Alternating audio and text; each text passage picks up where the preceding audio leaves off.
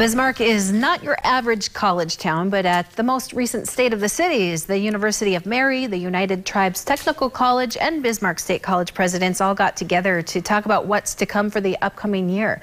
UTTC President Leander McDonald said that his school is working on providing opportunities to high school students.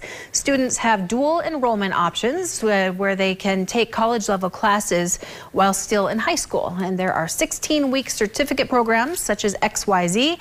And with these options, the goal is to encourage high school students to attend local colleges. On just the admissions process.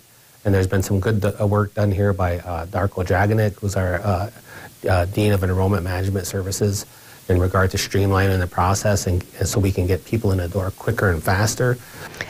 Both UTTC and Bismarck State College have the same affordable tuition rate, and Bismarck State College is looking forward to furthering opportunities this upcoming year as well.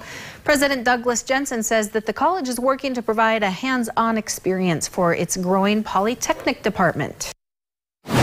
So Bismarck State College is now on its path to become North Dakota's Polytechnic institution, which means it will be offering more four-year degrees, more technical degrees. We'll be partnering with industry to build pathways for individuals to connect with these high-demand, high-priority occupations.